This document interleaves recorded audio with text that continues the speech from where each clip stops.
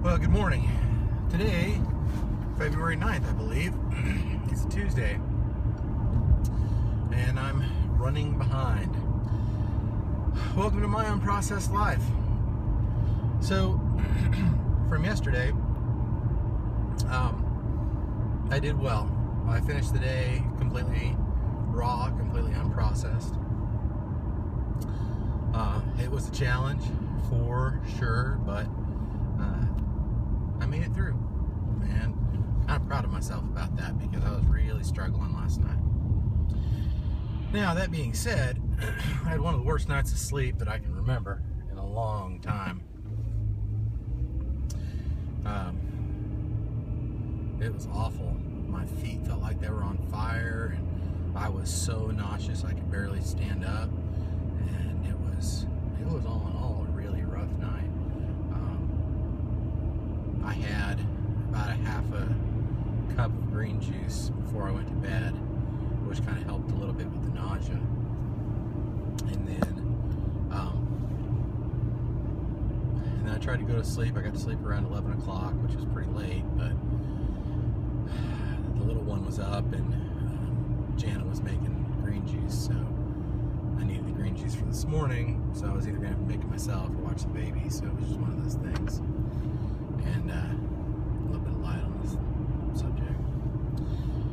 So that was that. I woke up about 2:30, tried to go back to sleep. Shakes and shivers. It was a rough night, and I honestly, I wasn't thinking straight at all, which is good, because had I been thinking straight, what I would have done is I would have gone into the kitchen and found something to eat that would slow down the detox process, because that's the only thing I can figure. I know it's not the food that's making me sick. I know that it's my body is flushing out a lot of toxins. And what can happen sometimes is that you flush out so many toxins all at once, you get sick. Ideally, you don't ever want to do that. Ideally, what you'd like to do is you would like to ease into it more so that you don't feel the detox symptoms as strong. But I was hoping I would, kind of because of the way that I prepped for it a little bit, but apparently I didn't prep well enough. I even considered yesterday the possibility of putting off my unprocessed stuff for a couple weeks so that I could build up my microbiome, build up the bacteria in my gut better to handle this better. But you know what? I already got through day one, which I don't, by any stretch of the imagination, think it's going to be the toughest day, but it was a tough day. But I got through that day, and I don't really want to do that day again. You know, the first part of the day wasn't bad.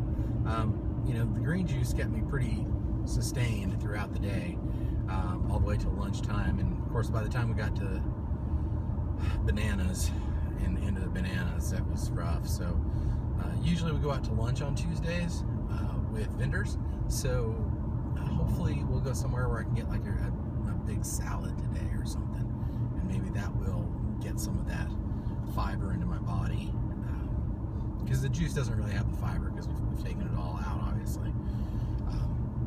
And so I need to get some more fiber. I know a lot of people like to have salads at the end of the day. I personally hate salads. I've always hated salads.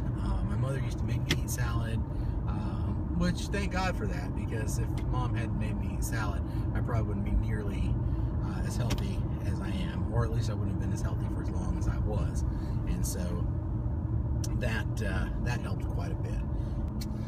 Anyway, I just wanted to give you an update. We're going to see how today goes and see how the challenges for today go, and I'll let you know what other struggles I run into, if any. We're going to try to have a good day. So, have a great day.